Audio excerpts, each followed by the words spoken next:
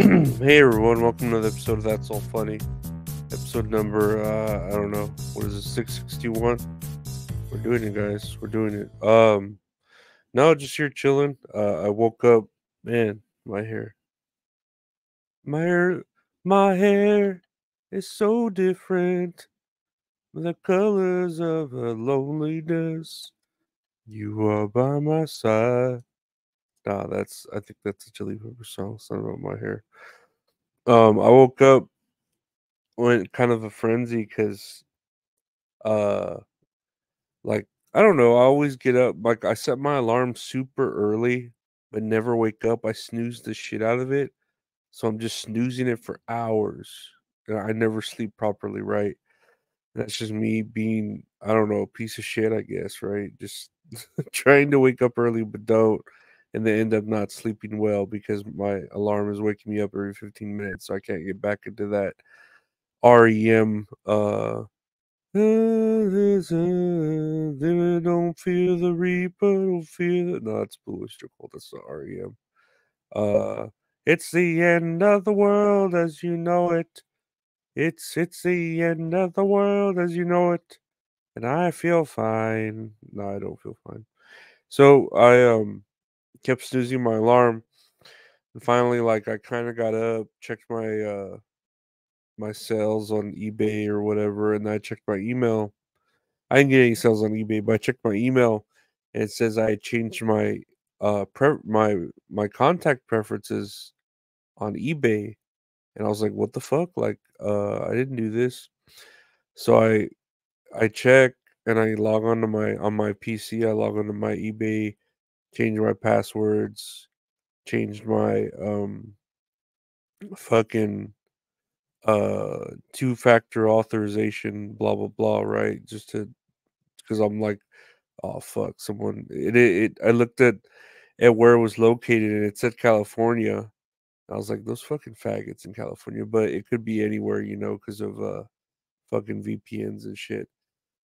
But I looked and they had changed the phone number of my phone number. Like they were trying to get me to uh do some sort of two-factor shit. So I just changed the phone number back, but I'm looking, I'm like, is that all they changed? Why did they just change my phone number? It's very weird. And yeah, so I was able to do that and tried to contact eBay, but they were just a bunch of automated messages. So I'm like, no, fuck this. Like, I'm pretty sure all they changed was my phone number, and I don't know why, but I just changed passwords.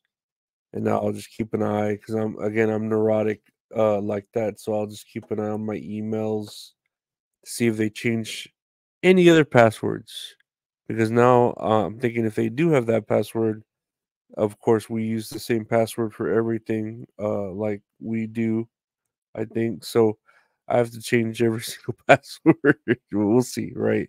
At least it's on my eBay account. But that's what I had to go through this morning, waking up, uh, you know, changing my preferences or whatever it says it is. But let's check the news. That was my pain in the butt this morning. My annoyance. Uh Let's see here. Trump challenges Biden to another debate this week and golf match during Florida rally. And dude, Trump's rallies are just like huge, huge. They're just huge events now. Like they're like WWE to the events that Biden has that are the AEW matches where there's nobody there. Everybody's quiet and Biden just there like, oh, oh, oh.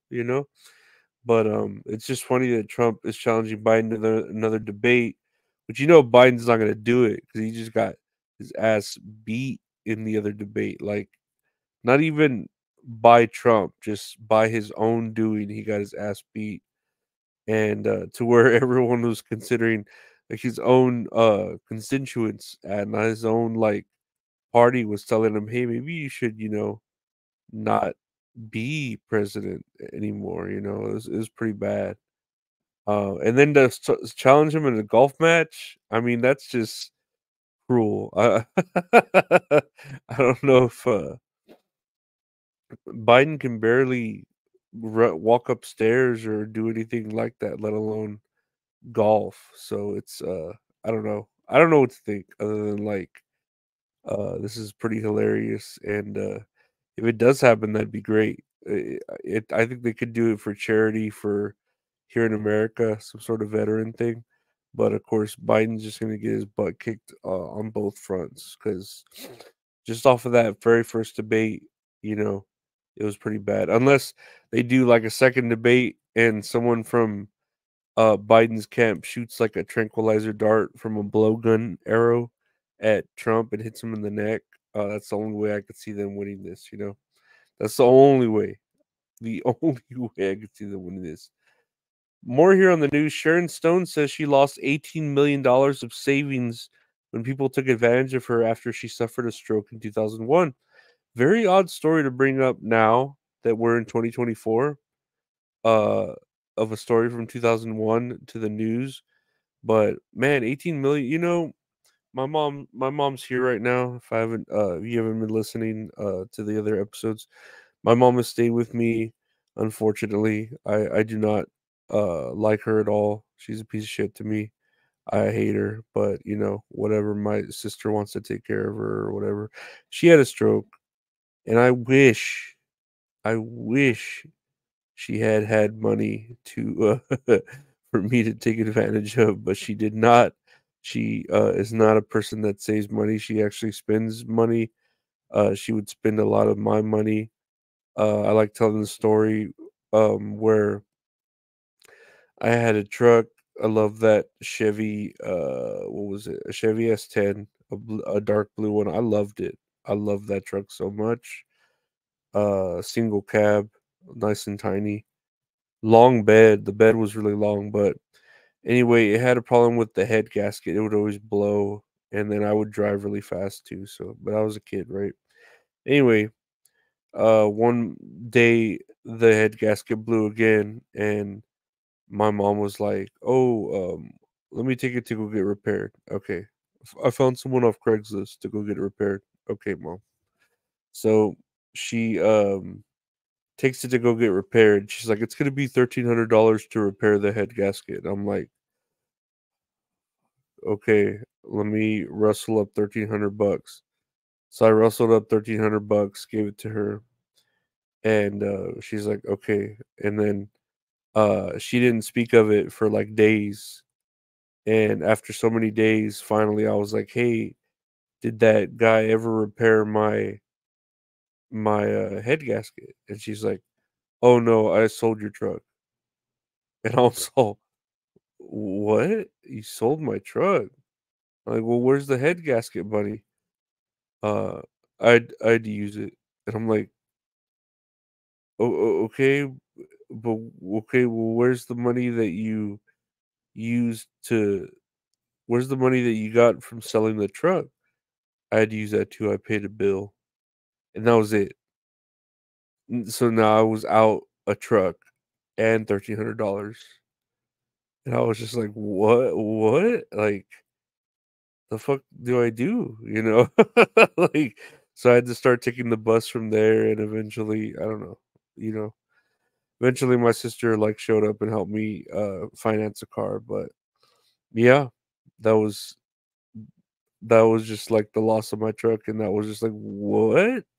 So yeah, these are things I hold against my mom. There's a lot of other stories, random stories, of me having to deal with that shit, but that was one of the ones where I was like, "What? You well, where's the money for this?" "I used it." "Okay, well, where's the money for that then?" "Oh, I used it too." And I just couldn't question it because it was my mother, and you're supposed to love your mother like the commandments say, but I was like, no, not anymore. Not I've already paid back my birth and then some, uh, which my mom didn't even give birth to me. I was extracted, because it was a C-section, so she didn't even give birth to me. So, I don't owe her for that, but I wish my mom did have a stroke. No, I don't wish it. She did have a stroke, but I would do wish my mom had money so that I could take advantage of her stroke. That's that's the point of this story, right? Uh, that she had no money, so there's no taking advantage of her. But speaking of What is it? Medical things, and lastly, here on the docket, second patient to receive pig kidney transplant dies. Yeah, if it was this woman, the 54-year-old New Jersey resident was the first patient to receive both a mechanical heart pump and an organ transplant after suffering from heart and kidney failure. She does not look the healthiest person to do this. A New Jersey woman, the second person ever to receive a transplanted gene edited pig kidney, has died nearly 3 months after organ transplant surgery. She died Sunday after her transplanted kidney was removed due to poor blood flow from heart medications. That's a shame, but at the same time, I guess you should just be taking care of yourself. And then what do you expect from a pig kidney? That's what I say. Um, Hopefully she had a nice little run with those 3 months, you know? I wouldn't want another person's body part let alone another pig. I feel like there's those things where when you get a person's heart transplant, you start like feeling their emotions that they had. So if you had a pig's kidney, you'd start like oinking and wanting to eat slop and stuff like that. But uh, that's just some Scooby Doo shit, probably, right? I don't know. I don't know. I don't like Scooby Doo. I don't like my mom. All I could say is to the podcast is that's all funny, guys. I don't think you really seen the podcast. That's all funny. Everybody where podcasts are available. That's all funny. Got a podcast with my buddy Gabe called That's All Kayfabe. We're talking about wrestling. Check that out every Monday. That's All Kayfabe. Anywhere podcasts are available. You can check out Tits and Areolas with mint salad. That's available anywhere podcasts are available. Just search Tits and Areolas with mint salad, or just search Areolas with mint salad. You'll find it. I do live shows like this and or recorded shows like this, video format, other podcasts, stuff like that on the YouTube channel, youtube.com/at Lorenzo Ariola.